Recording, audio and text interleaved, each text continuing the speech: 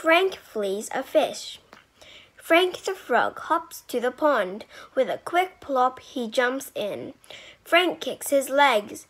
He can swim well. He swims to the pad and gets up onto it.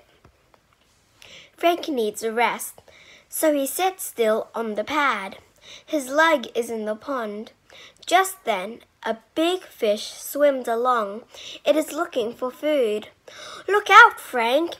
Lift that leg out of the pond. The big fish will have you for lunch." Snap! The fish attacks, but Frank is too quick. He jumps onto the back of the fish. The fish bends its back.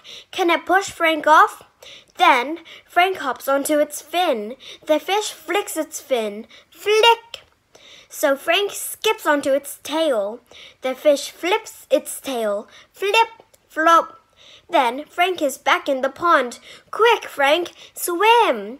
Look out, Frank, this fish has sharp teeth. It will get you if you are not quick." The fish swims after Frank. Will it have Frank for lunch? No, Frank is in luck. There's some green weed in the pond. The weed stops the fish. Frank can swim into the weed, but the fish cannot. The weed is too thick.